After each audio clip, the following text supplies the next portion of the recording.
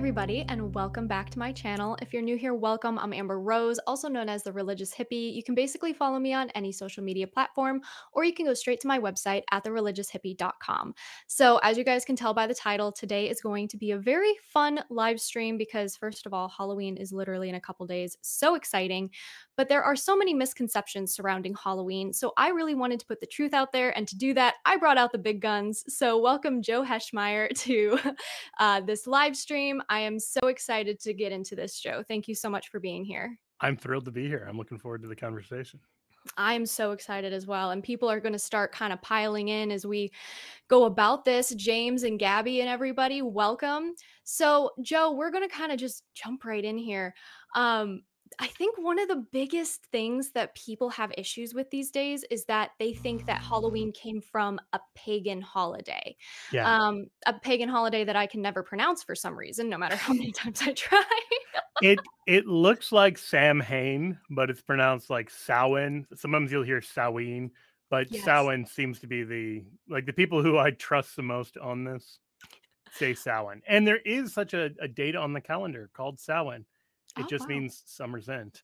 And people have turned, if you were to like find a modern, like say a 2024 calendar, and you'd find like, oh, first day of fall, or last day of summer, something like that. That's Samhain. And it's not any of the things you may have heard about it. Like one of the major kind of stories you'll hear is, oh, this was this Celtic religious festival. Yes. And the whole idea of a Celtic religious festival that crosses all the different groups of Celts doesn't really work on the face of it. So, for those who don't know, the Celts were a group of people who were in Central Europe about 2,500 years ago. And then they were dispersed. And so they kind of went in two directions. The ones who went east, many of them became, Romans and practiced Roman paganism. And a lot of those became Christian as well in modern day Turkey. Like when St. Paul is writing the Galatians, those are a Celtic people, but they are obviously not practicing some druidic pagan Samhain type festival. And then you have the Western Celts who go to like the British Isles, so Ireland, but also Scotland, Wales, England, northwest France, and then northwest Spain, the area called Galicia. So I mentioned this to say, like, among the Celtic people, there's at least six major languages, and like that's just the Western Celts, not even looking at Oh. the Eastern ones. The idea, and by the way, they're not literate, Oh. meaning like Christianity, literacy, and the Roman calendar all kind of arrive at the same time. Now there are some Celts, like the Gauls, who modern day France, who would write in like Greek, but they didn't have their own written language. So I mention this because if you're trying to say all of these different people, despite speaking different languages and not having the same calendar, all celebrated this pagan holiday on the same day, you're handicapped by the fact that like none of that sounds plausible. And like if you just said like, oh, all Asians celebrate like May 13th as their new year, I'd be like, I don't believe that's real. Like for a lot of No. reasons, right? They don't have the same calendar system, they don't speak the same language, they don't have the same culture. So this idea of a pan-Celtic religious festival, you'll find it in some older historical literature, but it has a very weak evidentiary basis. The closest thing you're going to find to anything like Samhain related is all Irish. And Mhm. so even in like Wales, which is just across that little strip of water from Ireland, you only find Samhain being celebrated in places that have Irish migration. So, Interesting. this was an important civic day among some of the Irish Celts, but it wasn't like some pan Celtic thing. And then that's just Samhain in general. Now, some people are going to say, well, okay, whether it's Irish Celts or all Celts, well, that's only the tip of the iceberg because the idea that there are these religious rites and here's what they were, and there were bonfires and they were driving away demons or the dead were walking among them or any of these other things. Remember the whole thing about them not being literate.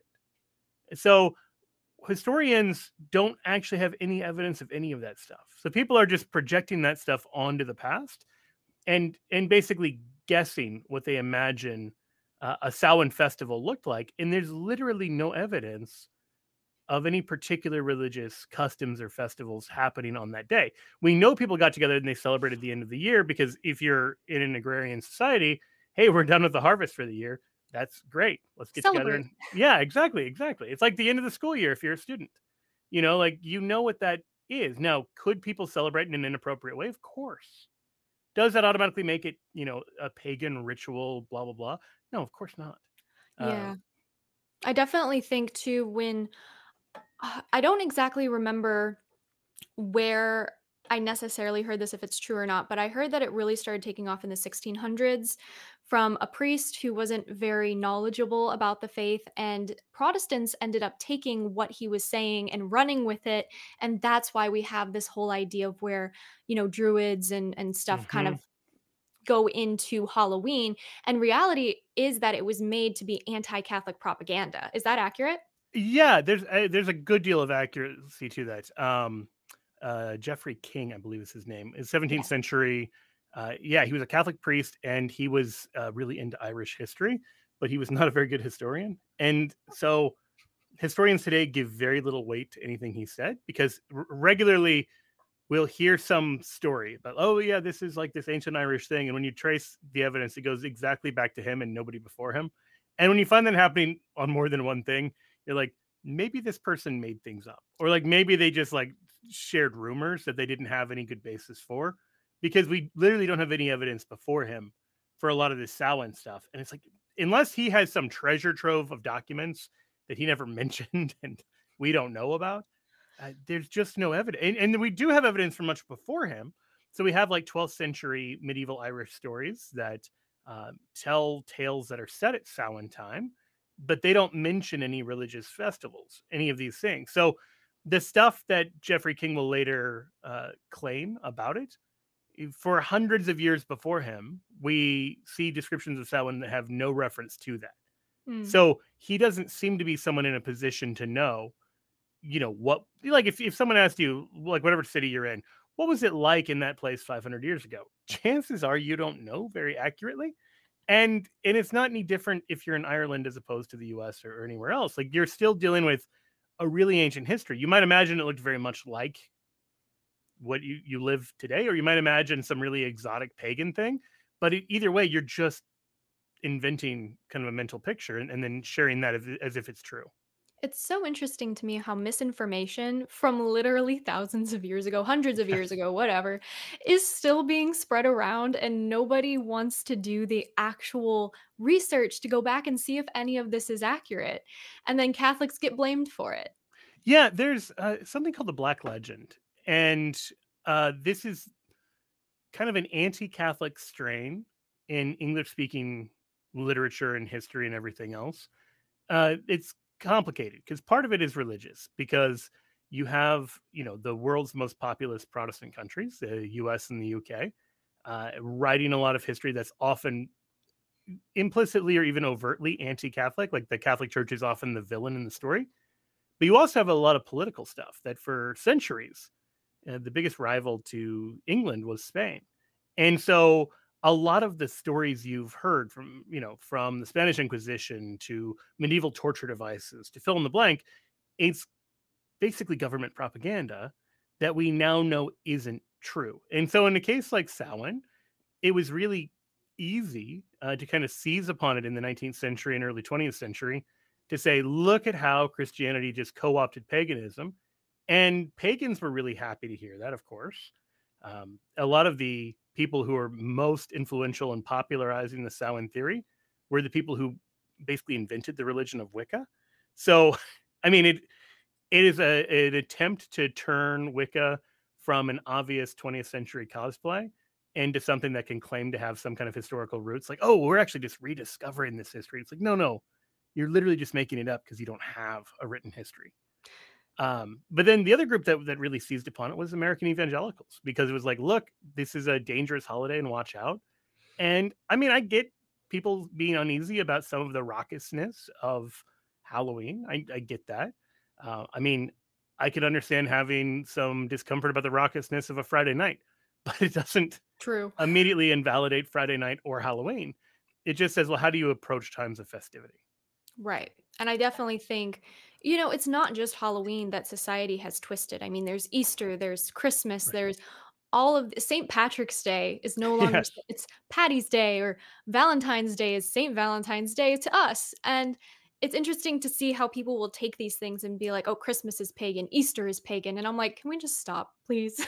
Yeah, it's like every holiday people claim it's pagan, and it's like, look, if I mean, first of all, is it really hard to believe that Christians might want to celebrate the fact that their Messiah rose from the dead? Like, is that you have to jump to, well, maybe they were getting this from Aestra, this pagan goddess who may or may not have existed in the British Isles, nowhere near Israel, nowhere near Rome. And this is, I mean, another dimension to all of this. Um, Even if you think Samhain had pagan festivities, like religious festivities, which we again don't know of any, let's assume they exist. What does that have to do with the holiday of All Saints Eve? Like All Hallows Eve, which is what Halloween means and is, doesn't come from Ireland Hmm. and wasn't on the calendar on October 31st, even when they had All Saints Day in Ireland. It comes to Ireland on November 1st slash October 31st from Germany to Rome and then to the universal calendar. And so, like, this was Samhain has nothing to do with that story. Now, the best you can say is, well, look, people were used to celebrating at the end of the harvest season. And so now they're going to celebrate at Halloween time. But a lot of the stuff that spooks people out about Halloween in the first place isn't coming from Samhain. It's just coming from Catholics remembering that the dead exist. So we have, these back to back holidays of All Saints Day where we uh, pray to the saints in heaven and commemorate their great witness and sacrifice. And then All Souls Day, where we pray for the suffering souls in purgatory. And it's natural, I think, at the, kind of the close of the year as everything around you is dying. And you have these two holidays that very much have death in view for one's mind to turn to thoughts of death. And that's not a bad thing. At least it's not inherently a bad thing. It can be a really good thing. As the book of Sirach says, remember the last days and you remember the last things and you'll never sin. That if you remember death, judgment, heaven, and hell, the so-called four last things, this was a way that Catholics have long practiced kind of moral theology, really, because like, St. Thomas More has a book on the four last things, and the idea is if you know that you're going to die and stand before God, you're going to approach your neighbor differently. You're going to approach your day differently. You're going to live a different life than if you think you're going to live forever. Absolutely. I know I remember reading, I think it was Saint Alphonsus Liguori's Meditations on Death, and I was like, "Oh, this is hard, man, this is hardcore." But around this time, I mean, first of all, memento mori, remember your death. It's Hmm. like we will all die one day, and so it's important for us that we're always prepared for that because we don't know the day, we don't know the hour. And so to consistently keep that at the forefront of our minds, not to be afraid of it, Right. but to simply remind ourselves that, the world is our ship, not our home, as Saint Therese of Lisieux used to say. Right. And Yeah. go ahead. Yeah. Sorry, I was just going to say very much so. I mean, we want to be mindful both of the reality of death and the reality that, as St. Peter says in 1 Peter 5:8, that we need to be sober and watchful because our opponent, the devil, prowls around like a roaring lion looking for someone to devour. Now, Mhm. that doesn't mean you have to be like cowering in fear, but it means that you take seriously both death and the spiritual realm, both in the good and the bad sense of that. So, yeah, I think that is a healthy view where you're not just thinking what I see is all there is, because that's not Exactly. true either right now or of my destiny. Exactly. And I think too, a lot of the times going back to our Hallowtide Halloween thing, there are all these other holidays that kind of get wrapped up into it, like the Days of the Dead. I think Yeah. that's a Mexican tradition. And that is not in accordance with Catholic teaching, correct? Day of the Dead is another fake tradition. I know that sounds like bad to say, but there's no evidence of it actually existing before the 20th century. And the fact that it's on All Souls Day points to the like it was created in Mexico under Cardenas, I think President Cardenas, who is like pretty anti-Catholic, and so it was an attempt to create kind of a counter to Christianity. Now, so it's like it's a fake Mexican holiday. Like it is Aztec Kwanzaa. You know, like it's Mhm. just a fake 20th century thing that pretends to be much older, which is exactly what Wicca is, by the way. I mean, Yes. that's just British or Irish uh, Kwanzaa. You know, it's just like this fake tradition where you say, okay, but I know this started in the 20th century. So how are you telling me it's 2,000 years old? It's very interesting to me how the anti-Catholic propaganda also takes aspects of Catholicism and tries to twist it, and Yeah. I'm just like, I mean, yes, it I think the main thing is that it confuses people, Yeah. and that's what they want, because if people are confused, they're more easily deceived. Yeah. I mean, you find this. I know I sound like a conspiracy now, but you find this thing because like all the best holidays are from Christianity. Yeah, And exactly. so there is an anti Christian, anti Catholic kind of move. And there's two things you can do. One thing you can do is try to create new holidays. So you get like the communists create May Day, and then in the US, they make Labor Day. And these holidays are lame. And nobody is like, I'm getting all my Labor Day clothes together. And, no, that's not a thing. And so, like, those things exist, but they're not super successful. The other thing they do is they tear down the holidays that do exist. So they tell you that it's actually sinful for you to celebrate the birth of Christ at Christmas. It's sinful to celebrate Jesus' resurrection on Easter. And it's like, why in the world would any of that be sinful? And the allegation is, well, pagans once upon a time did the same thing. Now, there's two things that should be noticed there. Number one, even if that were true, who cares? True. Like, I believe Jesus died on Friday. I also believe that the word Friday is originally in honor of a Norse god. That's okay. I'm not threatened by that. I don't have to like change it from Friday to some other name. Like I can use all this stuff that we get that is an actual pagan inheritance there. It doesn't matter. But as a matter of fact, this stuff isn't of pagan origin. Hmm. Like only in the vaguest sense of, oh, pagans ate meals, pagans had parties sometimes. And it's like, yeah, everybody did. So if by Pagans pagan you drank just mean water. like human experience, right? Exactly. There can be this kind of paranoia, and I would say too that, and I mean quite literally like a kind of paranoia. Like think about the way Saint Paul talks about eating meat sacrificed to idols when he's talking to the Corinthians. He's way more relaxed about it than Christians are today about the idea that the meat they're eating might have been sacrificed to pagan idols, even though it wasn't. Like True. there, he's dealing with cases where people actually are eating meat bought in places in Corinth where there's a decent chance demonic rituals are being done involving that food. And he's still taking a yeah, don't sweat it kind of attitude about it, as long as nobody thinks that you're cool with the pagan part. Right. And so likewise, I would just say, even if you think, despite all the evidence, even if you think that all of these Christian holidays are really pagan holidays, then what does that matter to you? As long as people don't think, having a Christmas tree in your home doesn't mean you worship wood. It does. You'll find these very strange kind of arguments, and it's like apply that to anything else in Christianity.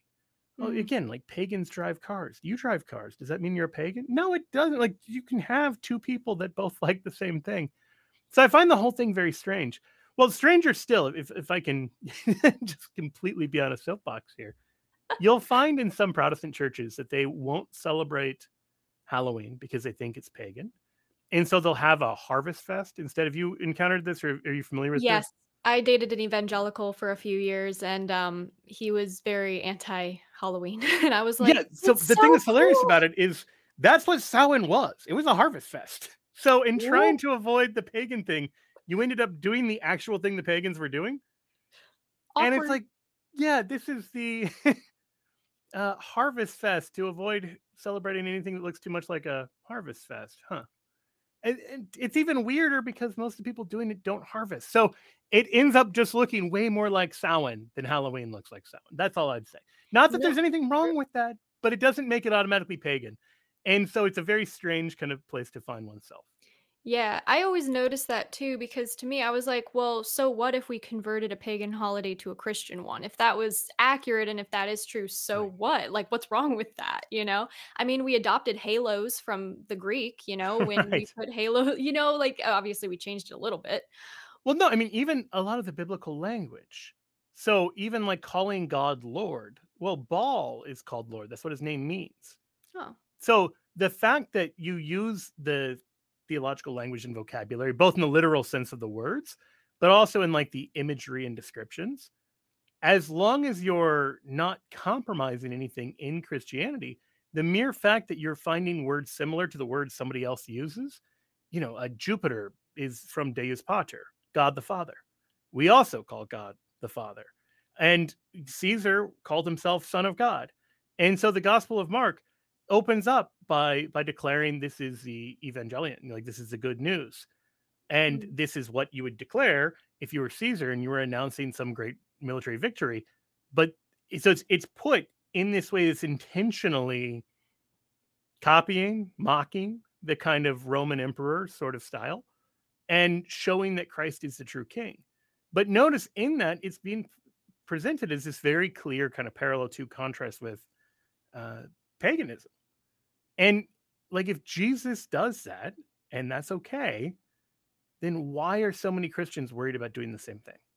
Yeah, I believe it comes from like this deep root of just like scrupulosity and in a way pride, because scrupulosity is pride in a way of wanting to be. I mean, there's so many arguments. I want to be set apart from the world. I don't want to be this. And you can't do that because if you do that, it's association with this. And it's just like all of these stones being thrown between Catholics. And it's like, can we just take a breather here for a second? Yeah, it's really difficult when it's like it becomes a sort of Puritanism isn't exactly the word, but that's that sort of thing, and you can become a Pharisee with it if you're not careful.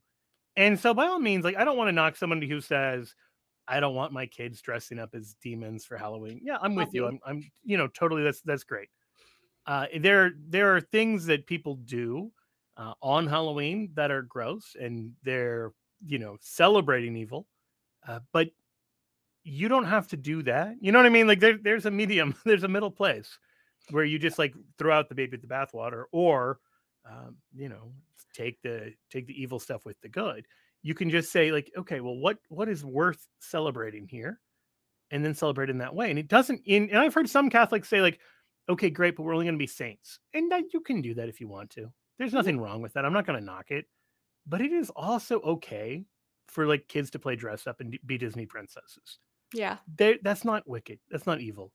And if you think that's the moral battle you need to be fighting in this day and age, I'm worried about that because I think there are much bigger and more serious fights that are actual black and white, good and evil sort of fights.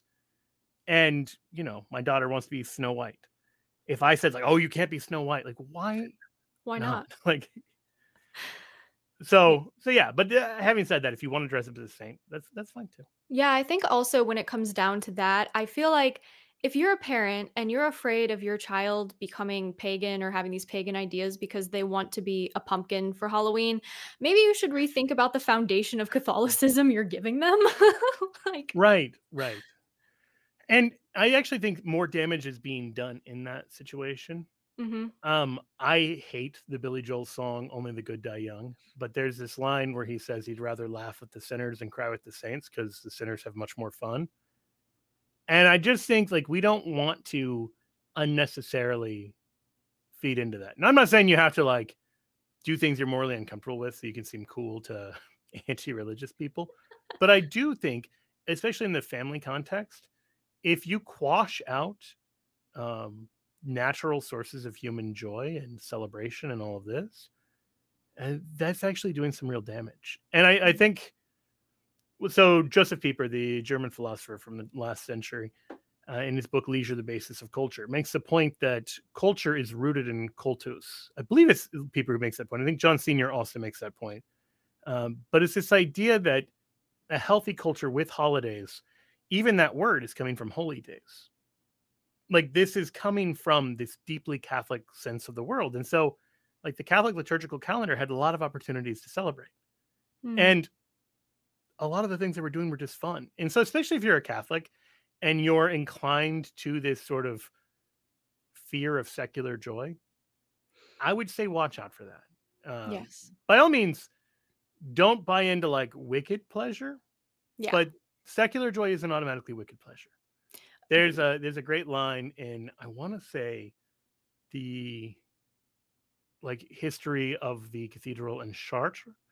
It somewhere one of the French churches. There was a controversy over a ball game that they were playing in the church labyrinth on Easter. Okay.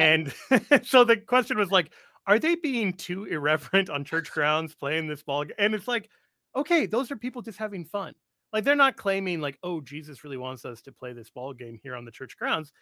This is just a healthy, normal celebration. It's like playing kickball, right? Like you get a bunch of people together and games are going to break out if you let them. Hmm. And so I mentioned that just to say like that's healthy and human and something that God created us for. And so stripping us down from that is really a sort of assault on our humanity in a way that is actually unchristian because authentic Christianity is rooted in an authentic anthropology. And so if you're not letting people be fully human, whether it's getting rid of their emotions or getting rid of their joyfulness and celebration, and all of this, there's something that's really um, denuded about that in a really unhealthy way. That it just we can do better. I also think it really pushes them further away from the church Yes. because then it kind of solidifies in their minds this idea that the church is rigid and it had you can't break the rules and like there's no fun in the church type Yeah. of idea. Right. Because people are going to have that natural desire to be able to just relax and have fun.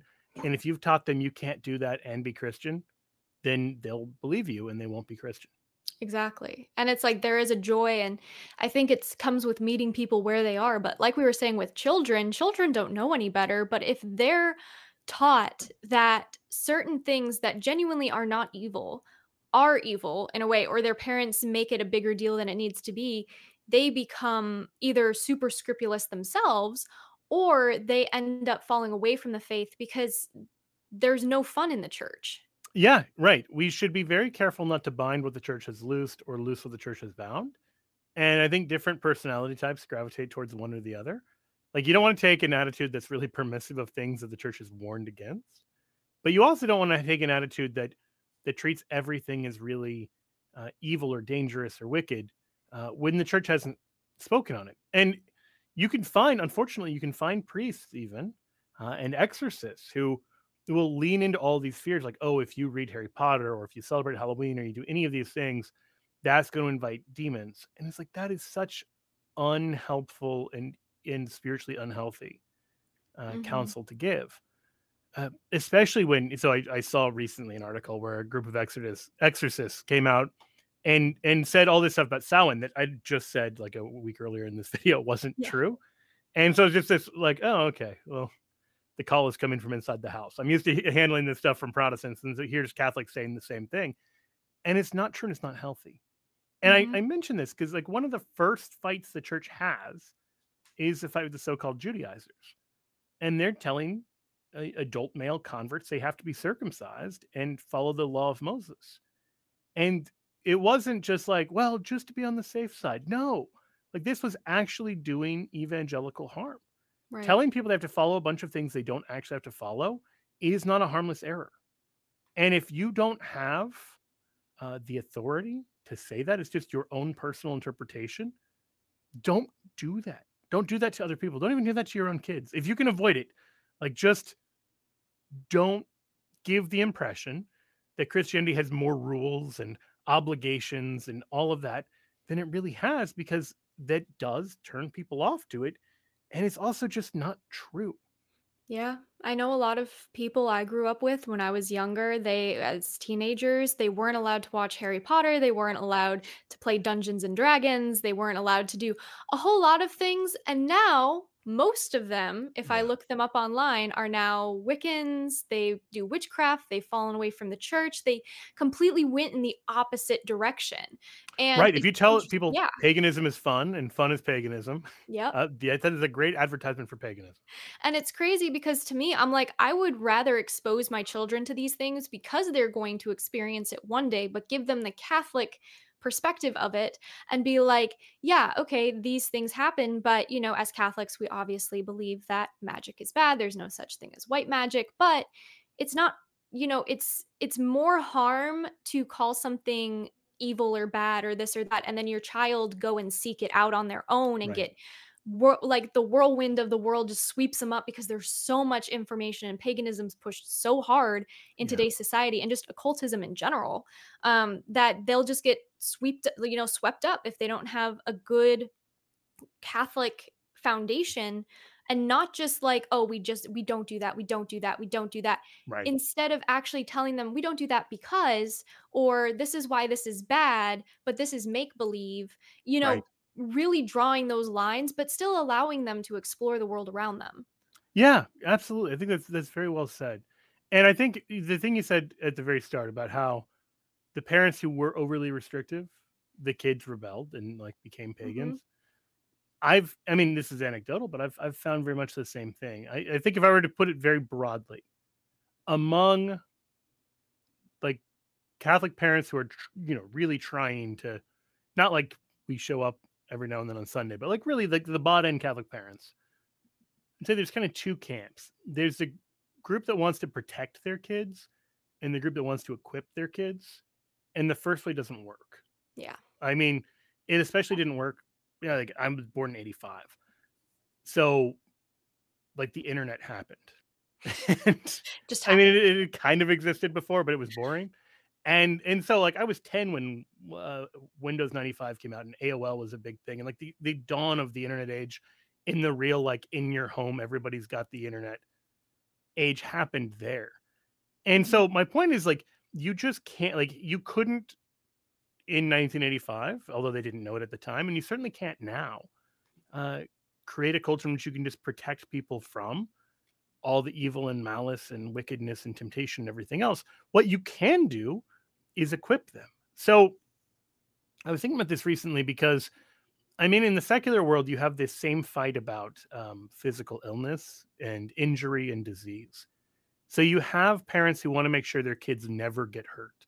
Mhm. And this is disastrous. As a parenting strategy, this is like one of the worst things you can do. And I know that sounds hyperbolic, but it literally is. Um, I'm a big fan of the book The Coddling of the American Mind by Jonathan Haidt and Greg Lukasov. And they make this point that like keeping kids away from peanuts because of peanut allergies in the US has led to a tenfold increase in peanut allergies compared to places like Israel where you're exposed to peanuts at a young age. And like they have a little treat called Bamba, which is like imagine like a puffy Cheeto, but instead of cheese, it's peanut butter. They're Delicious. delicious, by the way. Yeah, Trader Joe's has some chocolate covered ones because, of course, we had to put chocolate on them. I But need don't I get me need them. wrong, they're very good. Uh, but like we purposely exposed our kids to Bamba from an early age to make sure they didn't develop a bunch of allergies and everything else because allergies and everything are on the rise and all sorts of things. But the idea there was that you have things that are fragile, you drop them and they break. You have things that are non-fragile, you drop them and they're fine. But Mhm. then their argument was humans are actually anti-fragile, meaning we need to be dropped sometimes. We need to actually have some struggles for our own growth. If you were like, I'm worried about breaking my leg, so I'm going to just sit in bed for the next 6 months, you would destroy your legs. Like they would be atrophied to the point you would no longer be able to walk. Meaning, like, you actually, as a biological organism, need some sort of encounter and struggle. Now, it needs to be, you know, the right size. You don't want it to be like, I fell off a 20-foot tower, like not that, Oof. but like something in between staying in bed and like falling out of a tree. Somewhere in there, you've got like the right level of exercise, walking around, that sort of thing. And it's really good for your body. And it hurts at the time. There's a struggle with it. It's not pleasant, but it's really good for you. Well, Mm. spiritually, the same thing is true. We aren't meant to live in a bubble in terms of disease, but we're also not meant to live in a bubble in terms of uh, spirituality. And if you're in a bubble where you're not exposed to any pathogens, whether it's disease or any kind of evils, the first thing that comes through is going to wipe you out. And I think that's exactly kind of what you're seeing when you see the parents who are overly restrictive and they're forbidding even things that don't need to be forbidden, and they're not equipping their kids, they're just trying to shelter them. Mhm. It's not a winning strategy in the long term. I definitely think most parents who parent that way parent out of fear. I feel Right. like that is very fear driven parenting. I've never once met a parent who was a helicopter parent or super, super into like protecting their child and like shielding them from everything, who wasn't doing it out of fear. And, we know that, God is not a God of fear in that sense. It's, we're God fearing people, but not like that. And Satan really likes to scare us, into things. And Yeah. if he can kind of use the world as being like, look how bad the world is. Do you really want Right. little Timmy to like, go through these horrible things? Little Timmy has to go through hard things. Otherwise, hard things are going to go through little Timmy. Okay. Yeah, exactly right. The beginning of this book says, "Don't prepare the road for your child; prepare your child for the road." Yes. And I think that's good spiritual advice. Like that, Hmm. someone in the comments said kids need to eat dirt. Yes, exactly. Like Yes. it is so tempting as a parent because it's so hard when like I've got a 4-year old, a 3-year old, and a 1-year old, Oh, and so there's injuries in the household every day. I mean, it's just like three, two of the three are boys, and they manage to hurt themselves a lot. And it's 100%. hard as a parent. I think it's even harder for my wife. So it's one of those things you have to kind of catch. Like, okay, yes, this is difficult right now, but this can be a really good growth opportunity, and then this can help equip them, even though it's unpleasant. It would be easier to just keep them from making mistakes, keep them from falling down, keep them from doing any of those things, and just completely helicopter them. And as you say, that's fear based. That's not trustful. God didn't give you a free will, and He didn't give your children free will and an intellect and these desires just for those all to be quashed. That doesn't make sense. Like, why did He give these gifts if He didn't want them to be used? Exactly. And I mean, especially with children, they need to explore, they need to experience. And if they're consistently reliant on their parents, what happens if you're not there one day? Right. What happens? Because you're not going to be around forever. And you never know what might happen. You might be gone sooner than you expect. You might be gone longer than you expect. But do you really want your child to be 40 years old and coming to you and being like, hey, mom, I don't know how to do laundry? Like, you know what I Right. mean? Yeah, no, totally. Helicopter parents mean boomerang kids, where they Yeah. just end up back in the home they left. I haven't read it yet. I've read the first paragraphs, but I didn't want to pay for the article. But the Wall Street Journal just That's had fair. a piece on how many parents are struggling with their kids going to college Oh, because they've been monitoring everything that they do, and now they're in college and they have no, in some cases they're going to see them at Thanksgiving, right. and so that is a huge shift from daily 24/7 knowing where they are and what they're doing to not. And then look, in fairness, that's hard for anybody, even if you're parenting well. But if you're over parenting and you're making it too much about you and too much about fear and control, uh, then Makes you it a you're lot really going to harder. be in a very stressful situation. I know this is like on the surface kind of far afield from the topic of Halloween, but I don't think they're that far removed because I think there's a pretty clear through line between the people who say like Halloween is evil and dangerous because something could go wrong or someone could celebrate it badly, and then people who say that about every other thing that their kids could possibly get into. True. And I think especially because Halloween is one of the most demonized holidays in Literally, society, yes, that is the one that most parents are first of all going to be terrified of their children experiencing, because there's like a whole bunch of reasons on one side and the non-Catholic side of it where they're like actually secular and they're like, oh, I don't really care, but they're crunchy moms. They're like, my kid's gonna eat so much red 40 and they're gonna have like teeth rot and like da da da da da. oh yeah, There's that side of fear. And then yep, there's the fear of my child's gonna become a witch. She's only one, but right. like she's already on her way because she wanted to be a cat for Halloween and a black cat nonetheless. And it's like all of this, like, why are you projecting all of this fear Yeah, onto your children? yeah. I mean, this is incredibly close to home because let's just say we're very crunchy adjacent. I'm obviously Me not too. very crunchy, I but am. uh and I think my wife has been very good about being discerning about like what are things to actually be mindful of and what are things that are just these excessive fears. And one of the things that's very true is there is a ton of fear mongering in these spaces with people who don't know what they're talking about. Mhm. And that's true whether you're talking about food dyes or whether Yeah. you're talking about spirituality. And it's people who, they're very confident and they'll tell you all these scary things. But if you say, like, okay, but what's the actual like evidence? What are we going to find here? It's often completely lacking. And so that's what I would urge you to do. Like what I've tried to do here with the Halloween thing is to just say, okay, cool. Like what real evidence do we have that Samhain is this pagan, demonic or otherwise religious festival? And the answer turned out to be basically nothing. Mm.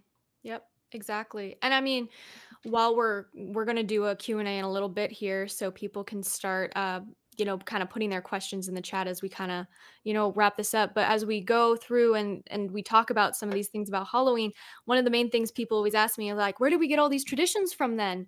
And I'm always just like, well, all over the world, really, but they all start usually with works of charity and things like Yeah. that. Yeah. I mean, so a lot of like what we do with like trick or treating and stuff is coming from American kids, and then before that, from like Irish kids. Yeah. And some of those were good and some of those are bad traditions. I mean, I'll give you an example is like probably not a good one. Um, in like Michigan, you have what's called Mischief Night on October 30th. So it's the night before Halloween.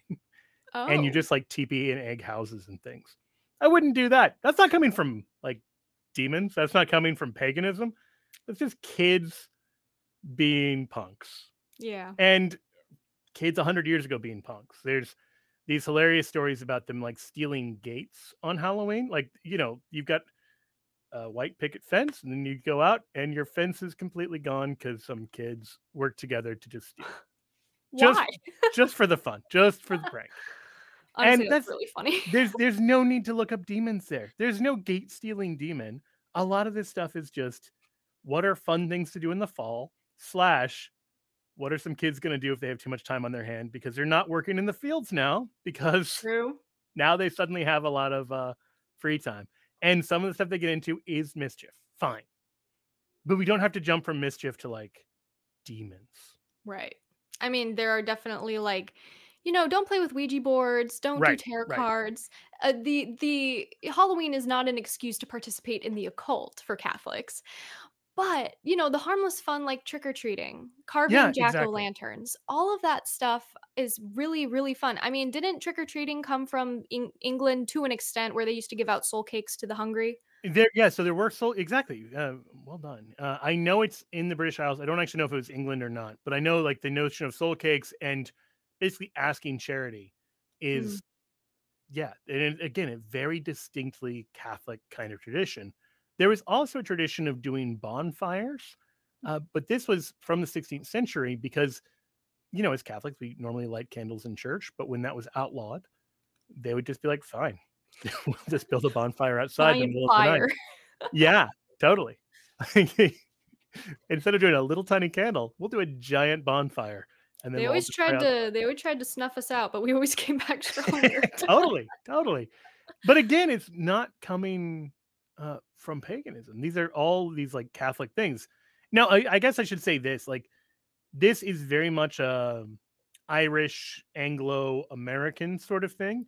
If you were to like go to Spain or Italy or Poland or somewhere, you're not going to find Halloween being a big thing. But again, that's just because different places celebrate different ways. Right. I've got a brother who lives in Spain, and they have a giant midsummer festival for the Feast of St. James. And they build like bonfires on the beach and all this. And it's great fun.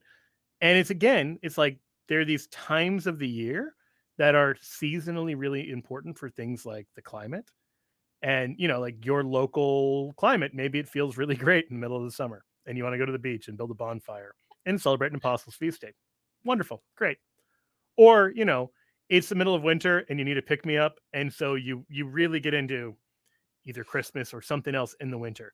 Those are totally normal kind of human adaptations to find a reason to celebrate. Like we just had a Saints Day party for the feast of Saint John Paul II. Oh, Um, awesome. it was great. We picked like a saint out of a jar for the year to come, and then we drank cider and ate cookies. That was all. Like we completely made up the tradition, I love it. and we might do it next year, and hopefully we'll kind of do it for years to come. And it's just because like cider is fun, cookies are great, and then choosing a saint and asking them to pray for you for the year to come is spiritually beneficial. So like, why in the world not? And then you get to hang out with friends. That's where like authentic traditions can come from. It's organic and it's coming kind of from the ground up. So that's what we're dealing with. Like, if you're from a culture and you're at a place where Halloween isn't a big deal, you're not like sinning by not doing it. But don't fall for the idea that you're not allowed to because it's of evil origin. And as you say, the two caveats are avoid anything that is actually a cult. Like avoid anything that actually is playing with demonic forces. And then I would also add to that, like, avoid things that are gonna indulge in sins of the flesh. Like this is not an excuse for immodesty, and it's not an True. excuse for like occulticness. But I think everybody involved in this conversation knows or should know that already. Yes.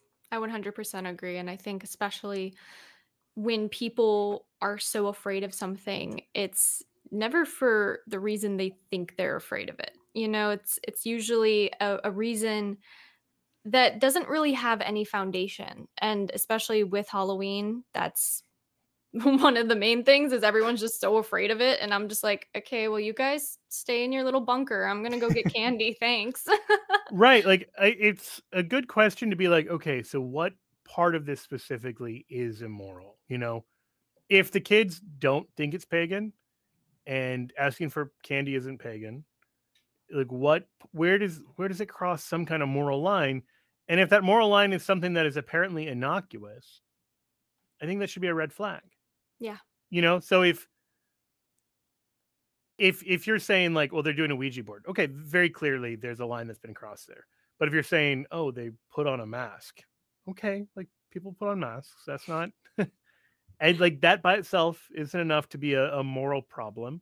So let's find where the actual problem is. Because if there isn't one and you're just uneasy about the situation, then yeah, I think that's something that needs to be probed more deeply.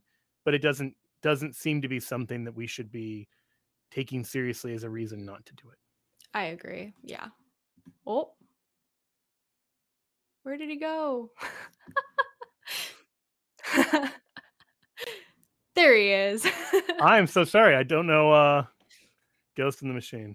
No, you're fine. We've talked about this earlier. Technology issues are just a part of being Catholic. Totally true. We were talking about this before. Yeah. But, we have some questions now, so actually that's the perfect catalyst. Okay, Alright. let's do it. Let's see. What would be the best thing to do as a Catholic on Halloween Day? Where I live, it's more looked at as a US celebration. Yeah, I don't know where you live. If you're in a place where Halloween isn't a big thing, there's no obligation to do it. Like you don't have to try to make it a big thing. Um, so I think this answer is going to differ a little bit as to an American versus non-American. Like if you're in a place where there isn't a big culture of trick or treating or any of that stuff, those are fun traditions. But like you don't want to be like the one family like going door to door asking for candy while everyone's like, "This is not America. We don't do that here. Get your own candy." You don't need to do that.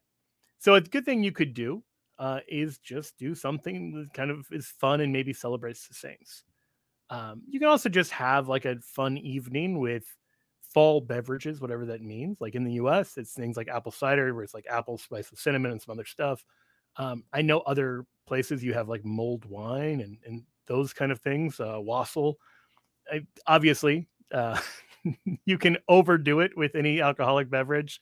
But the point there is you can celebrate just by having a fun and relaxing kind of fall time as we approach these two really important feast days between All Saints and All Souls Day. And that's a totally good and totally fine thing to do. Some places, I know here, but elsewhere, I know in Italy, this is as well, will do on the vigil. They'll have like a holy hour and then like a litany of the saints, that sort of thing, where that can be a really good way of kind of getting into the holiday. So that would be the answer I'd give for somebody who there isn't something like trick or treating, any of those things, kind of organically on the ground. Um, if, on the other hand, you're in the US and people are trick or treating and it's harmless, go join the fun. Like, Mm. don't be a wet blanket.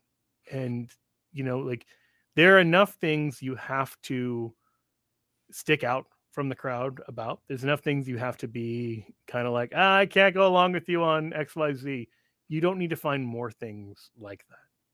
It's true, yeah. My husband and I usually what we do is we make spiked cider and we get apple cider donuts, and then we Oh, watch Coraline. nice. Oh, that's the trifecta right there. Yeah, I didn't even think Sometimes about it's apple cider Twilight, but donuts, but apple cider donuts are amazing. they're So, so good. It's hard to find good ones around here, though, and Dunkin' probably has the best ones, so oof. can't get them beat. We had a place until COVID time that was like an No! apple farm that made amazing apple cider donuts, and you'd get them warm, and they were incredible. Oh my gosh. I I it's don't so need more sad when they donuts. get lost because it's Yeah, it's true. No, I love that. Okay, somebody wants to know who your favorite saint is. I think I'm assuming that it's not going to count to choose like Mary or Saint Joseph or any of the apostles or anybody. So if we're going post first century, Saint Francis de Sales. He's awesome. Yes, been tremendously. I've benefited tremendously from him. I've found him to be a huge blessing in my life. Have you read any of his books or what specifically Yeah, about Introduction to the Devout Life, I really recommend. And anyone who picks it up, I would say this, two things. One, there is in the first part of the book a series of like reflections that you can do. And I think a lot of people tap out there because they think like, oh, I need to like set aside the next 9 days to go through these reflections. Though that can Yep. be really good if you've got a bunch of time on your hands, but I would not let that um, get you down. I would, read through them and then feel free to go back to them later, but then just keep reading the book because the book is so good. I've heard that Um, you're supposed to read it in a specific order. You're supposed to, like, start in the middle and then go to the beginning. well, he's got different parts for like where you are in the spiritual life. I just go cover to cover, and that's what I recommend because technically it's written. So the context is he's writing to this woman who is living in the secular realm. It's actually Mhm. very fitting. I didn't even plan it this way, but she's in the secular world, which obviously isn't as secular as it is today, but Yeah. still there's things like balls and you know fancy dances and worldliness and all that stuff, and she's wondering like, okay, how can I be holy as a wife who's called to be in this space, if I'm not meant to like be a nun? Right. And so he's writing a very practical book, for the lay faithful living in the world, and he starts with those who are just beginning, on living a life of devotion, which is why it's called Introduction to the Devout Life.